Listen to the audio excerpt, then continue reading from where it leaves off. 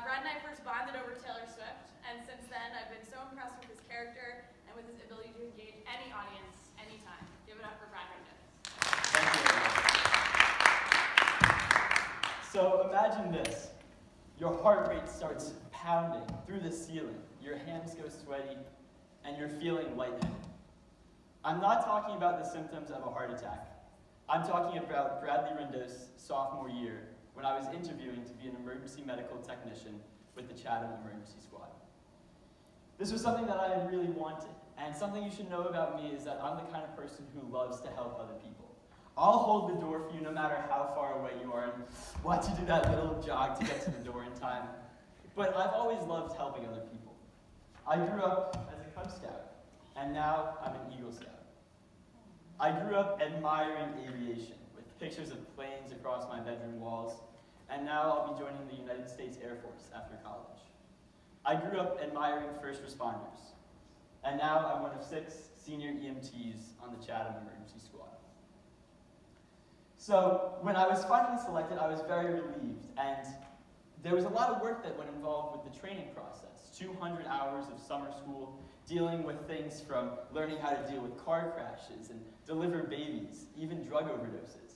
And then finally, when all of that's done, you take this 200-hour class, you still need to take a state exam, you still need to shadow a nurse for 30 hours in a hospital, and then, oh boy, and then the state of New Jersey gives you this. It's a paper card that I laminated myself with masking tape, or with packing tape there. And in the end, it didn't matter. It didn't matter to me that this was a paper card, because it meant that I had my pager on my side, turned on and ready to go. It meant that I had my purple latex gloves, ready for blood, mucus, or whatever other bodily fluids there were going to be. And I was ready to respond to any emergency that came my way. Or so I thought. But before we talk about that, I have these 2 terms on the board here, servant and leader. Ladies and gentlemen, please raise your hand if you'd rather be a servant in this world. Not really thinking that. Raise your hand if you'd rather be a leader.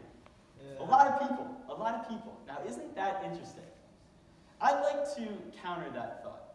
I'd like to suggest that in order to be a leader, and in order to be a good leader, these are actually one and the same.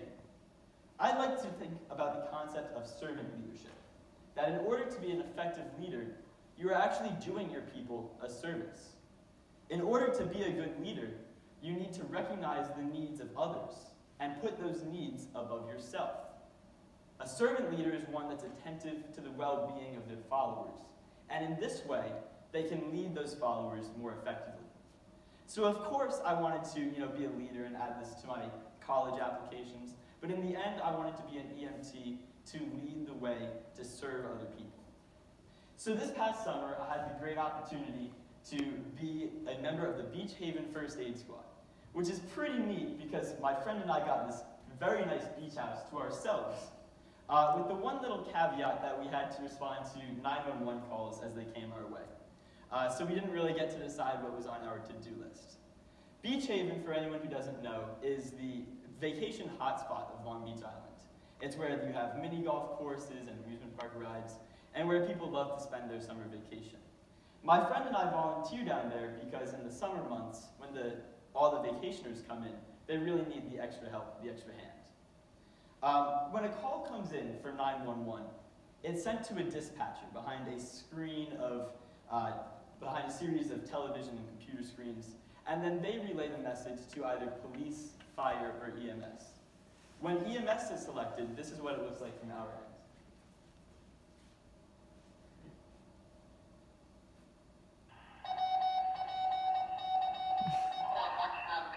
That's us! So I was really excited to go on that call because it was one of my friend's first 911 dispatches, and the call wasn't that severe. The patient was going to be fine.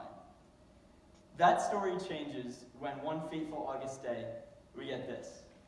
Squad 14, this is Ocean County, respond to 22-year-old male, not conscious, not breathing, CPR in progress.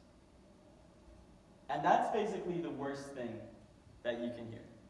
That means somewhere in the area that we are responsible for, there is someone that has their life in the line. And within hours, They will be dead forever, or they'll be allowed to see another day. My friend and I run into the basement of this building. We hop in the ambulance. My fingers are fumbling across the GPS to put this address in, and his hands are flying across, triggering sirens, opening the garage door, and we go screaming out of the bay. When we arrive on the scene, it's a beachside hotel. There's a pool in front, and what had happened is one of the 22-year-old laundry workers, he was a student from China. He couldn't speak English, and he didn't read the no diving sign. He dove head first, causing his forehead to cave in, causing brain damage, causing him to lose consciousness, causing him to drown. A lifeguard had gotten him out of the pool and started CPR, but he wasn't breathing sufficiently. In any situation, you need to be able to understand what success looks like.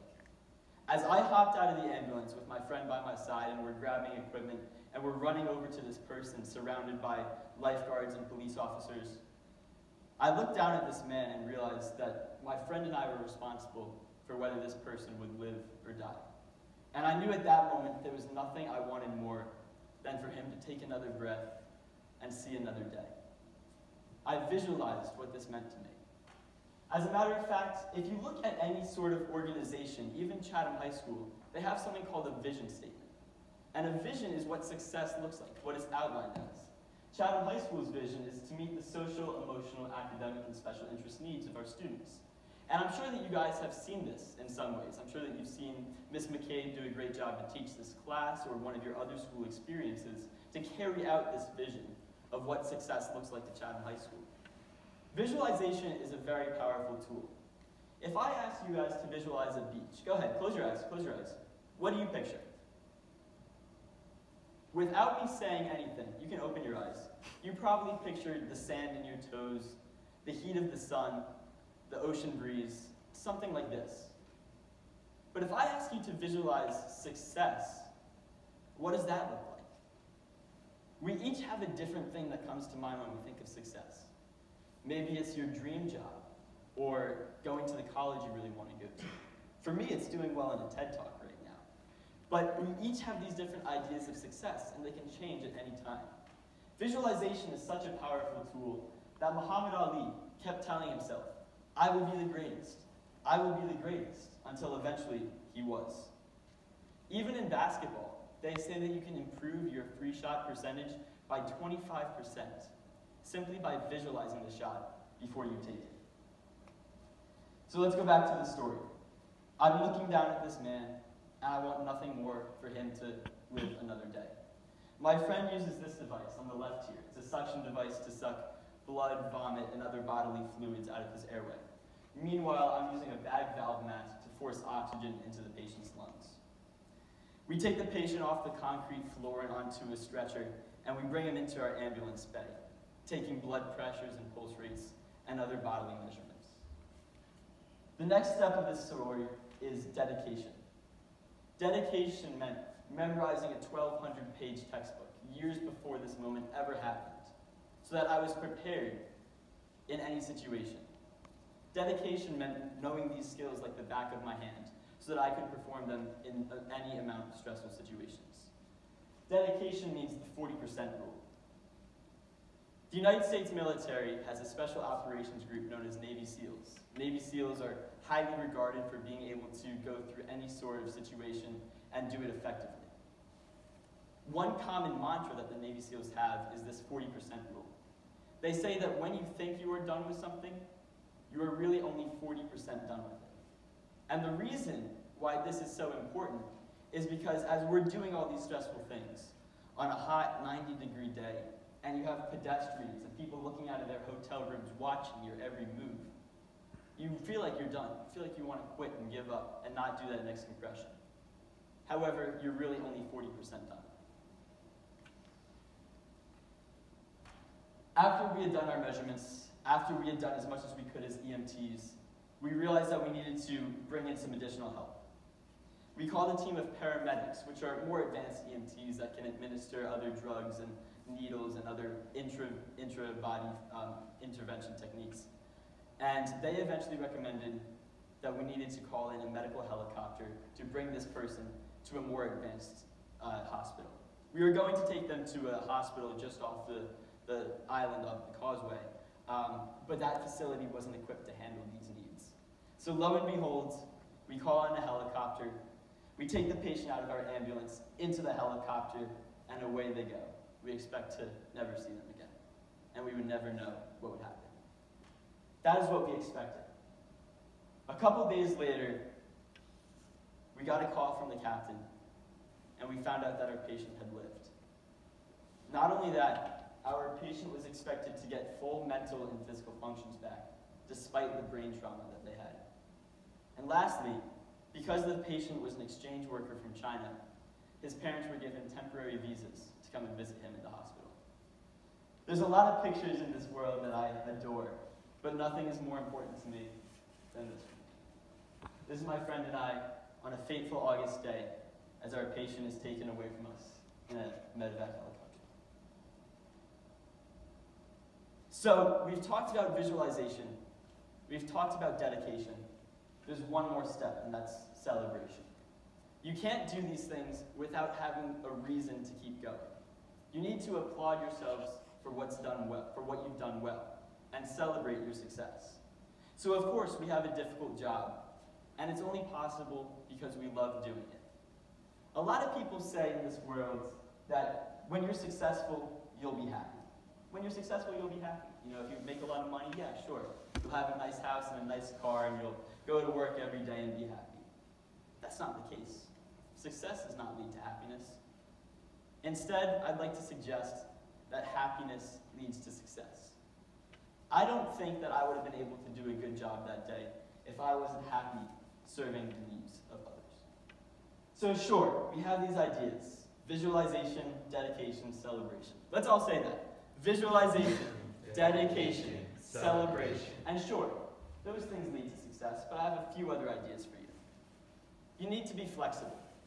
You need to understand that you might not always determine what's on your to-do list for today. You need to be empathetic. Be thankful to first responders, and to everyone for that matter.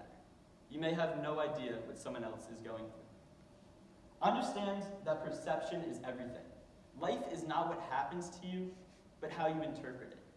It's 90% your emotions and your reaction to whatever it is you're experiencing.